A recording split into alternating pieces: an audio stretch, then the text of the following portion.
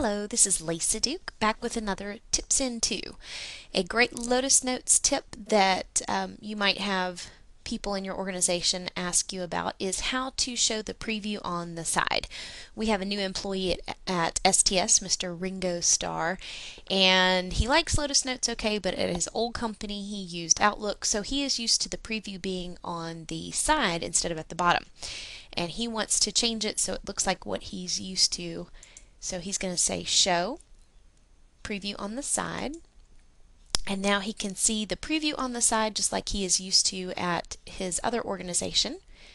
And if he ever decides he wants to hide the preview, just show and hide preview.